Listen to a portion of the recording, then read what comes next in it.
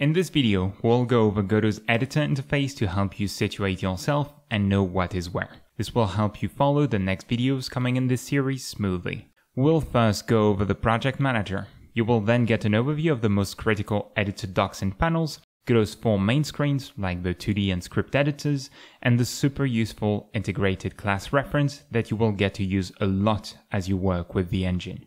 When you launch Godot, the first window you see is the project manager. In the default tab, Projects, you can manage existing projects, import or create new ones, and more.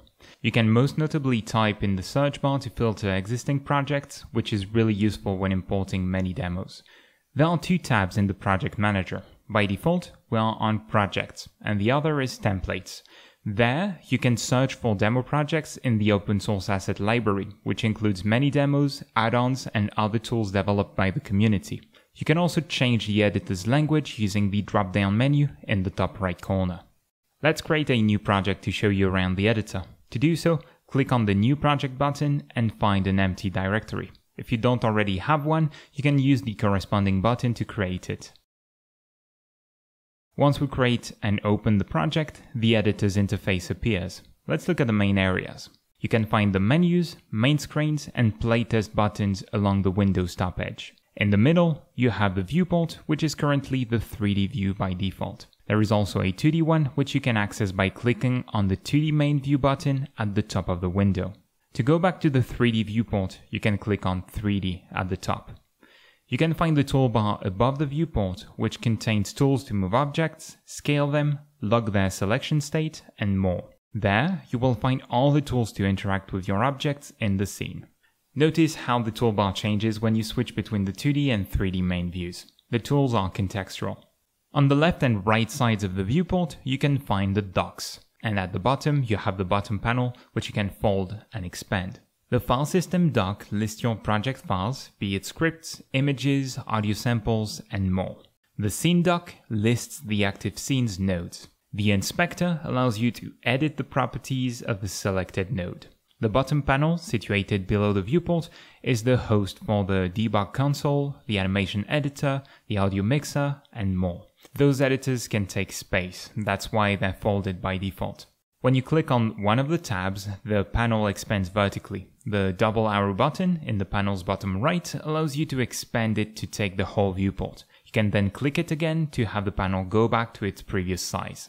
There are 4 main screen buttons centered at the top of the editor: 2D, 3D, script, and asset lib. You'll use the 2D screen for all types of games. In addition to 2D levels, this is where you will build your interfaces. Press F1 or Alt1 on macOS to access it. In the 3D screen, you can work with meshes, lights, and design levels for 3D games. Press F2 or Alt2 on macOS to access it.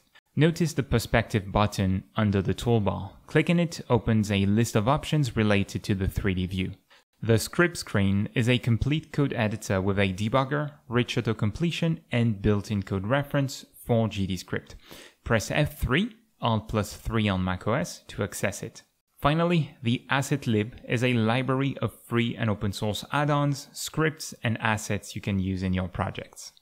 Godot's script editor comes with a built-in class reference. There, you can search for information about a class or node type, method, property, constant, or signal. To open the search menu, you have 3 options. You can press Shift F1 anywhere in the editor. You can also click the Search Help button in the top right of the script main screen.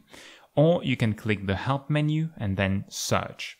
When you do any of these, a window pops up. Type to search for any item. You can also use it to browse available node types and methods.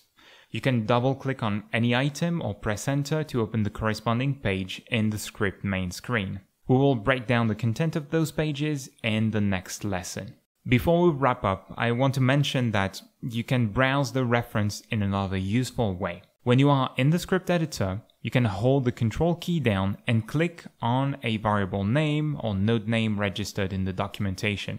Doing so will directly open the corresponding page. In the next video, you will learn something fundamental for you to learn Godot fast and efficiently. And after that, we'll get to the meat of it and start working with scenes, nodes, and all the rest with hands-on examples. If you want more Godot content now, you can get a selection of our best tutorials and resources in your inbox. Click the link in the description or the icon on the video. I will see you in the next one. Bye bye.